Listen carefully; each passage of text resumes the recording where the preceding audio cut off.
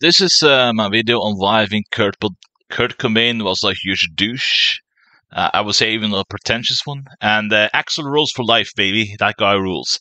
Not that he's a perfect guy, but he wasn't as douchey as Kurt Cobain in terms of the old virtue signaling crap. I don't know what's that song that. Not that I like the name of the band. It's kind of goes a little bit too far sometimes, but It's called. I respect your feeling as a woman and a human. It's just a joke song. I'm not saying the guy was perfect, but there's some way that you can work something out, but without knee jerking stuff. And Kurt Cobain was just a huge douche.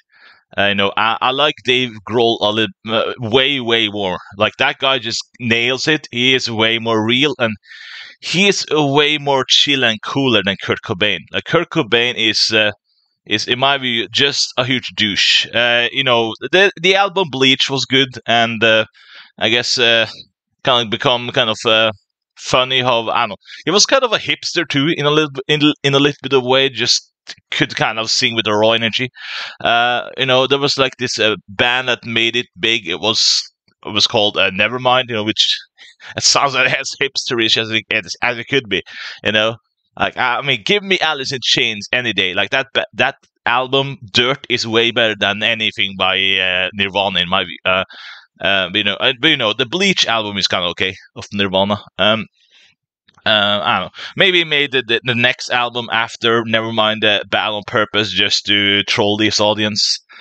I got that from another video, but it was a funny fear either way.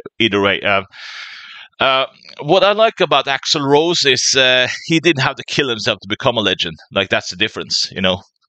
So I mean, when you compare it to like Oscar bait people or something like that, I don't know. I feel like there's something just about this whole climate in the United States that I have to be the good guy.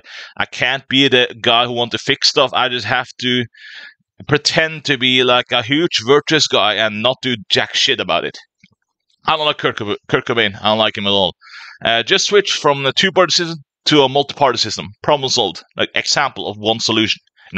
Don't just be like, you don't think like me. That's not going to solve anything. Screw that douche. Kurt Cobain was a huge douche. I think Axl Rose is way more rocking than Kurt Cobain ever will be. That guy just. He just was a sappy dude who just wanted to be sappy and had a messiah complex or something. Maybe not as evil as Woodrow Wilson, maybe. But he kind of had this whole. It just kind of was so blended in this whole emotional shitfest. So Kurt Cobain, huge douche. Axl Rose, the legit legend.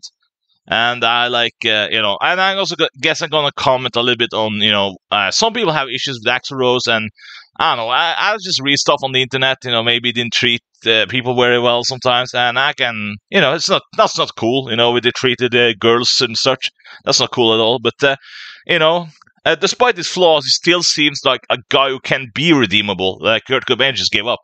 Dave Grohl for life, Axl Rose for life, and Kurt Cobain, that guy screwed up. So I think that guy's a huge douche. That's just my opinion on it.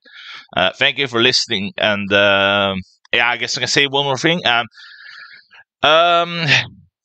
think Nevermind is just very low energy, and it sounds like he's on drugs. Because it was, but I don't like it. That's why I don't like it too.